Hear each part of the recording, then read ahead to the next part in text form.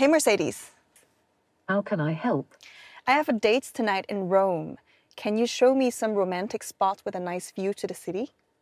You should check out Janiculum Hill. It's a beautiful place with stunning panoramic views of the city. People say it's the perfect place to relax and take in the beauty of Rome from above. Plus, it's a historic spot, which is always nice for a date. Do you think your date would enjoy Janiculum Hill? Yeah, that sounds great. What do people say about this place? Janiculum Hill is supposed to be beautiful, with stunning panoramic views of the city. People say it's a historic spot, which is always nice for a date. Sound good to you? That sounds amazing. Let's do it. Hey Mercedes, How can I help? I want to take my dog out for a walk. Can you suggest some dog-friendly parks in Rome? Area Carni Villa Borghese is a great park for dogs. I found that it's a tranquil, lush, green space with lots of well-behaved dogs and their owners, according to reviews. Is that the kind of place you're looking for? That sounds lovely. Let's go there. Hey Mercedes, Yes. how many scoops of ice cream does a Roman eat every year? A Roman citizen typically consumes about 15 kilograms of ice cream annually, which translates to roughly 130 to 175 scoops each year, depending on scoop size. This reflects Rome's love for gelato and its significant place in their culinary culture. Wow, what's their favorite ice cream flavor?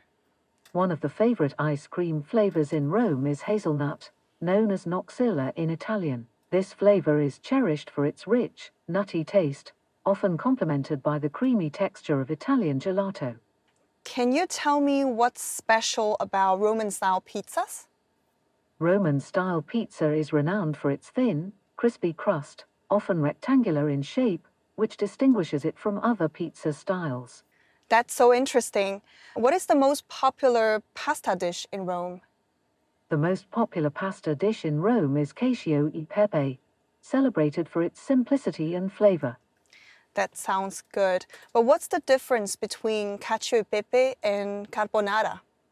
Cacio e pepe and carbonara are both classic Roman pasta dishes, but they differ significantly in ingredients. Cacio e pepe is made with just pasta, pecorino romano cheese, and black pepper, while carbonara includes eggs, guanciale or pancetta, along with pecorino cheese and black pepper, resulting in a richer and creamier sauce.